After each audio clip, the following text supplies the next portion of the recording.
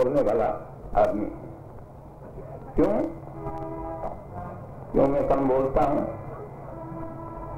एक सूत्र है कि जो मैंने सीख लिया है कि मौनम मूर्खस्य भूषण, ज्यादा बोलना अच्छा नहीं, वो विद्वानों का काम है।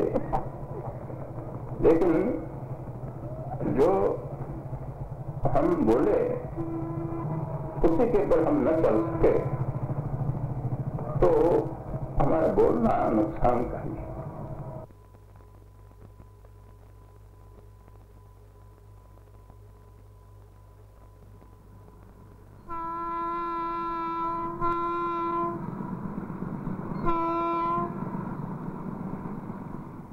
The historic Sabarmati River in Ahmedabad, from the banks of which Gandhi led the nationalist struggle till 1928.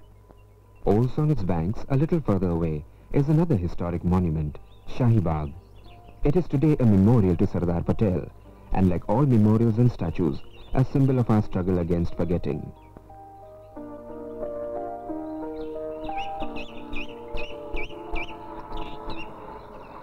And yet memories cannot be lived fossilized. Today, when our public life has been marred by deep erosion of values, the time has come to take the memories of great leaders like the Sardar out of the deep freeze of museums and into our present.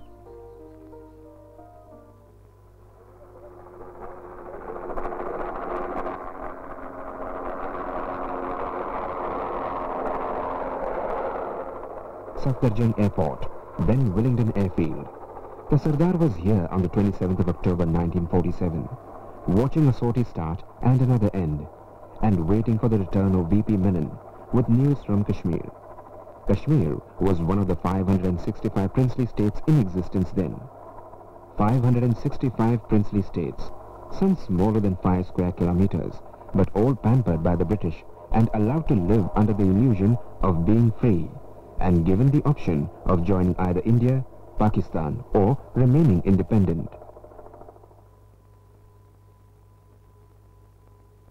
What would the new India have been like, minus the princely states and minus Pakistan? A mutilated land with its edges crumbling, its fabric ridden with innumerable holes, holes that could easily tear apart the nation to shreds. It was in the strategic interests of all concerned that this be prevented. The job of integrating these princely states into the Indian Union required great tact, diplomacy and a deep understanding of human nature. The Sardar convinced all the states to join in, with the exception of Kashmir, Junagadh and Hyderabad. Junagadh caved in, but there had to be police action before the Nizam of Hyderabad surrendered.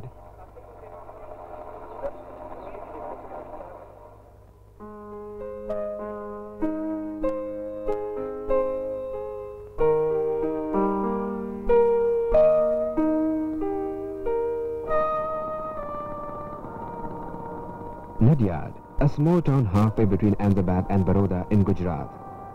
It was a town of twisting streets and 25,000 people when Vallabhbhai was born here. His mother, Ladba, gave him birth in an inner room of this house belonging to her brother, Dungair Bhai, where she had come for her confinement.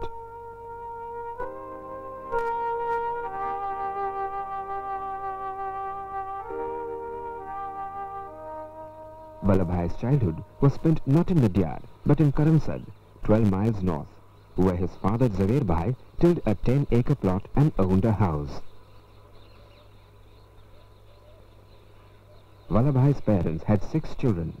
Vallabhbhai was the 4th. It is conjectured by some that this status of being a middle child had a share in the making of his extraordinarily strong and independent personality. Zaver Bhai was burdened with debt, and his involvement in the Swaminarayan sect led him to become more and more a recluse and detached from his home. Deprived of adequate parental love, remembered last when clothes and sweets had to be shared, and first when any work needed to be done, Vallabhbhai learnt very early to fend for himself. At school, interesting character traits began to reveal themselves in the personality of little Vallabh. The Nadyad High School saw the emergence of a rebellious, mischievous but witty schoolboy who played little tricks on his teachers and regaled his friends with puns and jokes. The school register recording Vallabhbhai's name still exists.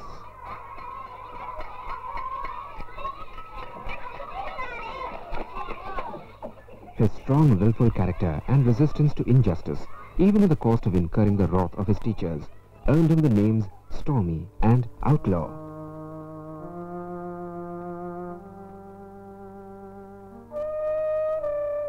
Vallabhbhai's family was indifferent to his education.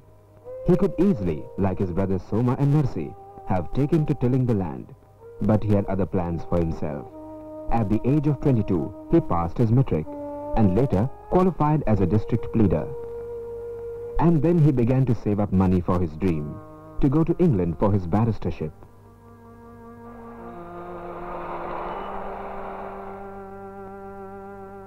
Vallabhbhai wanted to leave for England, but it was not to be. His wife Zaverba died suddenly of an intestinal ailment at the tender age of 29 years.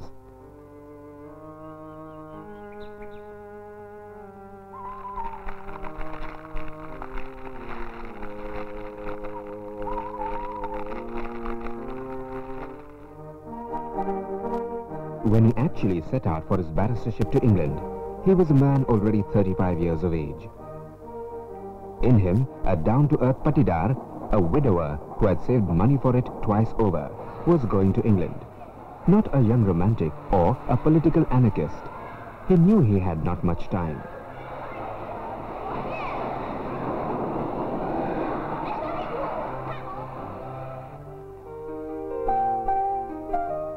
Only a few yards away from the courts in Ahmedabad is the Gujarat Club, where many lawyers would assemble to play bridge, smoke, gossip and discuss politics.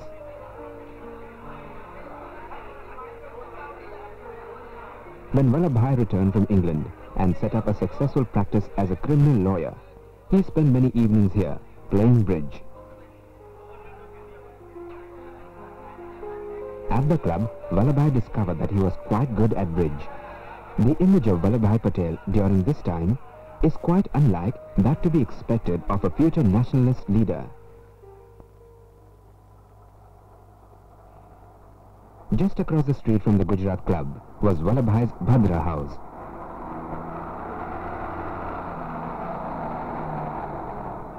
At this juncture, his interest in politics was minimal. He was scornful of the methods of the Indian nationalists, which then revolved around either making petitions or throwing bombs. And then in 1915, an event of staggering importance took place. Mohandas Karamchand Gandhi arrived on the Indian national scene from South Africa with his new weapon of the Satyagraha.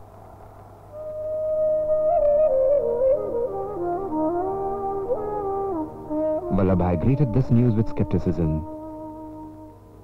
One day when Gandhi arrived in the Gujarat Club to address a meeting, Vallabhbhai talked of him from his bridge table with great sarcasm and made everybody laugh.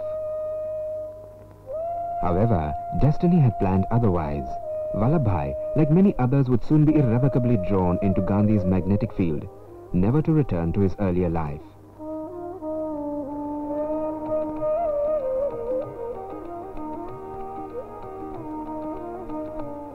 It was to this waiting spirit in Vallabhbhai that Gandhi showed the way.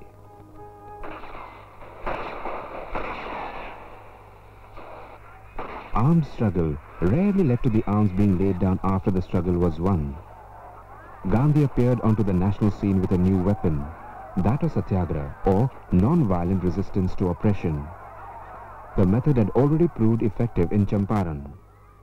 Vallabhbhai, the man of action, was impressed. He joined the Kheda and Nagpur flag satyagrahas as Gandhi's lieutenant, and in the days spent by his side, he silently observed Gandhi's methods. Thus began a 30-year relationship between Gandhi and Vallabhbhai, which was to have such a significant impact on the struggle for Indian independence. Vallabhbhai's house in the Swaraj ashram in Bardoli.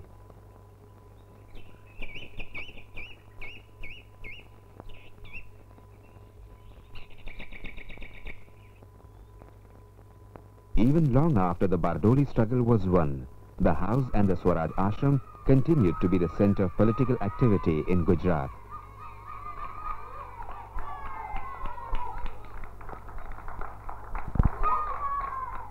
an old Haveli in Bardoli. These quiet houses and lanes were mute witness to the classic experiment in Satyagraha that was carried out here in 1928 under the leadership of Vallabhbhai Patel. The British government had increased the tax on land. When all appeals to bring it down fell on deaf ears, the men and women of Bardoli launched a movement of complete non-cooperation. No barber would shave government servants, no carriage would carry them, and drums would be played when a government official entered the village, warning the villagers, and the streets would immediately become deserted. When the people refused to pay the land tax, their land was forfeited and cattle seized. The people of Bardoli remained firm and drew inspiration from Vallabhbhai, whom they fondly referred to as their Sardar. With the success of Bardoli, Vallabhbhai, the hero of the hour, was the natural choice for the presidentship at the annual Congress session at Lahore in 1929. Yet, Gandhi preferred Jawaharlal, and bowing to Gandhi's wishes, Patel withdrew. The Lahore session was historic because, for the first time, Congress made complete independence its main goal and unfurled the tricolour on the banks of the river Ravi. Often, while recounting the story of the national movement, what takes center stage are the more dramatic and tangible events like campaigns, agitations, marches.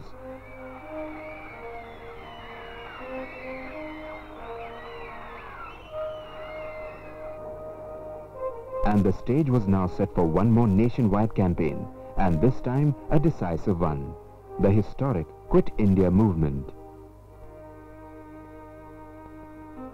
Preempting the movement, the British arrested all the major national leaders in a single sweep, and the Sardar found himself along with Nehru, Azad, Kriplani and others in the Ahmednagar jail.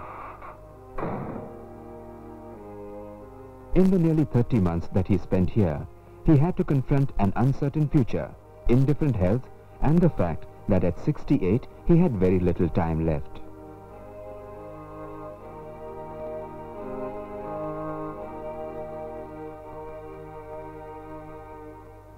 Vallabhbhai and Maniben had an extraordinary relationship, rare between a father and a daughter. She lived with the Sardar, looked after him, travelled with him, regulated his appointments, and maintained a detailed diary of his movements and meetings. From 1927 onwards, she even spun all the yarn that covered his body.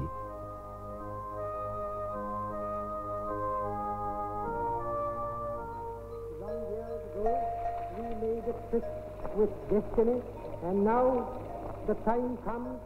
Freedom came at midnight on the 15th of August 1947. Only or in full measure, but very substantially. At the stroke of the midnight hour, when the world sleeps, India will awake to life and freedom.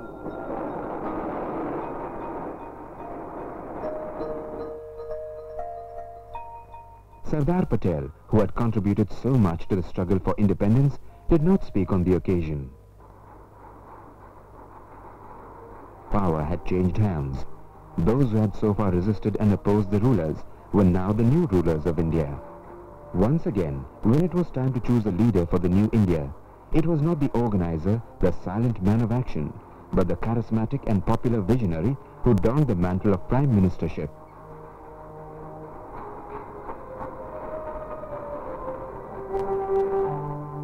The Sardar became independent India's Home Minister and Deputy Prime Minister.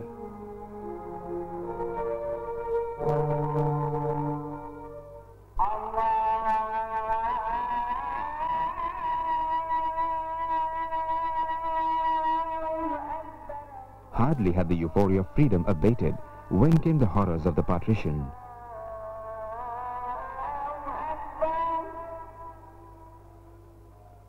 The demographic character of Delhi altered forever in the post-partition rioting, as a large segment of the capital's Muslim population had to leave the country and vast numbers of Hindu and Sikh refugees came in.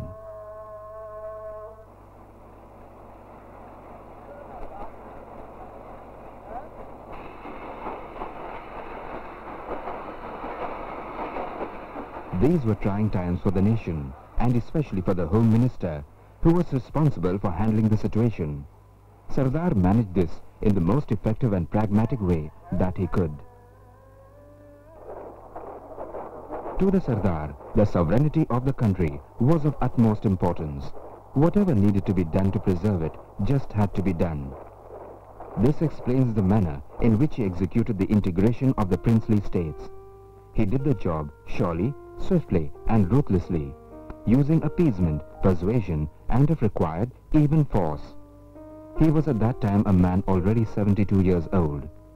Kashmir, the one state which he wasn't allowed to tackle, is a wound that continues to fester even today. A winter morning at Lodi Gardens, where Sardar would often come for a morning walk from his official residence at 1 Aurangzeb Road.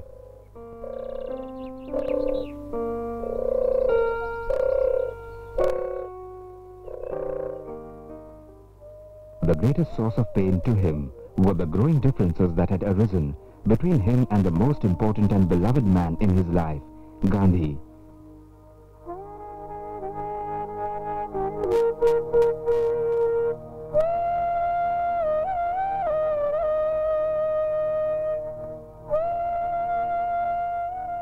Differences that had so far been kept under rein, so much so that he had earlier been described as a blind follower of Gandhi.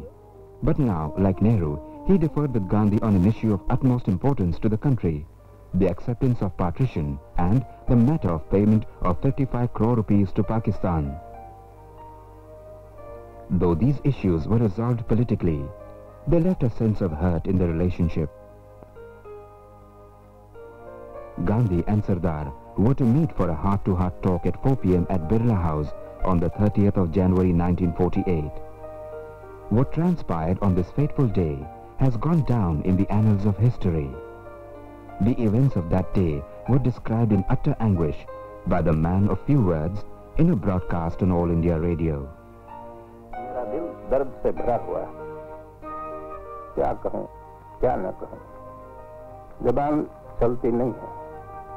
आज का अवसर भारतवर्ष के लिए बड़ा दुख, शोक और शर्म का है।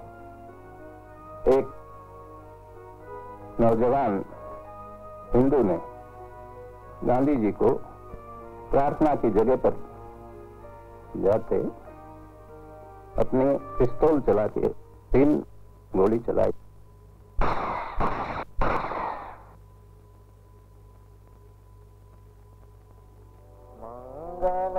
In November 1950, he fell ill.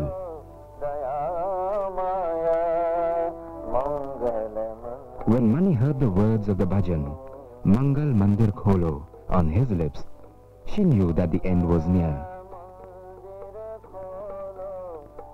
The Sardar passed away on the 15th of December 1950, leaving behind him a legacy of selflessness, courage and determination.